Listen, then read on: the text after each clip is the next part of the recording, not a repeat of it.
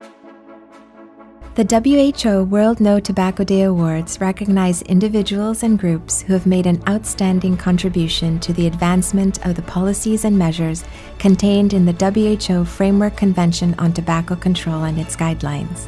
Senator Pia Cayetano has been a long-standing leader and advocate for strengthening tobacco control efforts in the Philippines.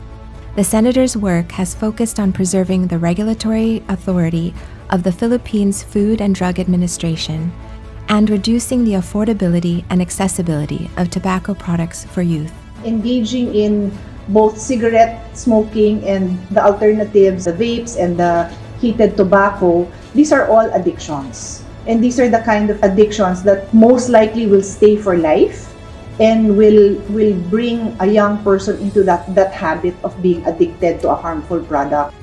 In 2014, Senator Pia Cayetano championed the Graphic Health Warnings Law for tobacco products, which was expanded in 2019 to cover electronic nicotine and non-nicotine delivery systems, e-cigarettes, as well as heated tobacco products.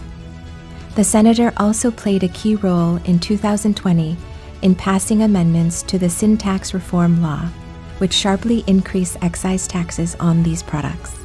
The future belongs to our youth, and they can only have a future that we carve out now.